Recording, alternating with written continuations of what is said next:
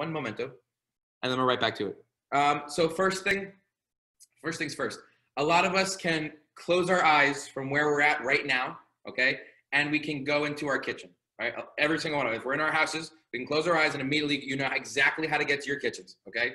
Water and protein. So again, as soon as these cameras go down, if you can, water, have protein, have a little bit of carbs. Okay, again, always give your body that chance. Again, it doesn't just stop when the workout stops. It goes all the way throughout. So again, complementing the stuff that we're doing here with eating the right way and fueling the right way. So make sure you have protein, whether it's eggs, a protein shake, something like that. All right, again, build your muscles back stronger that you just work so hard. All right, so we make that work go even further by adding that little extra strength to it. All right, so that's the first thing. Second thing is I want to tell you about a conversation that I had with my dad yesterday. I made dinner last night. I made salmon, and we were all sitting around the dinner table eating. And he was talking to me about this article that he was reading, or this documentary that he was watching, something along those lines, about the most dangerous jobs in the world. And I'm assuming that he's going to start talking about the jobs that have the most risk to them, like there's a show on Discovery, like ice road truckers, or the people that go and catch lobster in the ocean where the waves are like higher than a skyscraper, like those kind of jobs. Okay, give me a pit in my stomach and make me a little bit nauseous, and I don't want to do those. And again, I give kudos to the people that do, because that's terrifying. That's absolutely terrifying. We start to think of all these jobs that are just, oh my God, scary. And that, again, it's a lot of risk that these people take going into these jobs, because there's so much risk involved. There's so much that could go wrong in these jobs. Okay, so I'm thinking, okay, those are obviously the jobs that have, if you think about a higher mortality rate, a higher risk factor, it's them. And he said, he actually kind of read my mind. He's like, it's not the jobs that you would think, like the ice road truckers and the lobster. I was like, wow, connection. He said, no, it's the jobs that offer the least amount of movement, are slowly becoming the jobs that put us at the most risk. So jobs where we're sitting a lot, because that sitting, it kind of starts a vicious cycle. And if we're not careful, all right, and because we go from that sitting, and again, this was me also. So it's like the epitome of me before I started as a member at the Max.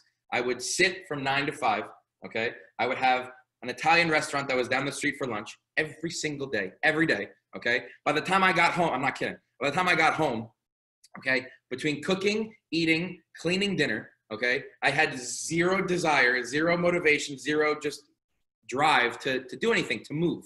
So it became into nice spot on the couch that had an indentation of my butt in it, because I would sit in it every single day. I watched the same show and conk out. And then again, same routine the next day. And one day, it's very easy to turn that into a routine. Very easy to turn that into a routine, okay? But what we're doing here now, just being able to, for 45 minutes, early in the morning at 7, open up your computer and just move your body. Again, I'm always going to say this because it's always true. I don't care if you're sprinting. I don't care if you're literally jogging for 45 minutes, okay? I'll obviously give you all the modifications. We always will. But as long as you're opening up the screen and you're ready and willing and able to move, that puts you so far ahead of a lot of other people, okay, that are getting stuck in this cycle. All right, so what we're doing right here is we're breaking a very easy cycle to get stuck into just by moving, just by that start with a nice light jog, puts you so far ahead of the game, all right, and puts you out of one routine that, again, we're trying to pull ourselves out of and into a different routine. And again, this doesn't just stop with these 45 minutes. All right, we take this movement and maybe we go for a walk later in the afternoon, okay? Or maybe we have a Fitbit or an Apple Watch, and we try to get 10,000 steps in the course of our day, aside from this classroom. Little things like that, focusing on a lot of water. Little things like that are taking this habit, all right, and making it into a lifestyle. And that's the goal. It's taking these 45 minutes and saying, how can I take this and let this branch out into my entire day and let it spread throughout my day? So remember, those very high risk jobs, those very high, jobs that put us at a high risk factor, it's not what you think, okay? And just like that, starting this to see 45 minutes, it's not just 45 minutes, not just what you think, because this branches out into your entire day, all right? Keep challenging yourselves, keep on moving, and remember, movement is the key. That's it. All you got to do is keep moving, and I'm proud of you guys for waking up with me and doing that every single day. I truly appreciate it. All right, so I'm going to unmute you guys real quick. I want you to bring it in. We're going to say, take it to the max on 3, nice and loud. Thank you guys for pushing yourselves. Put a fist in, put a paw in, put a tiny hand, whatever you want, whatever you got. I'll take it all. It's okay. It's okay, Lisa. Don't worry.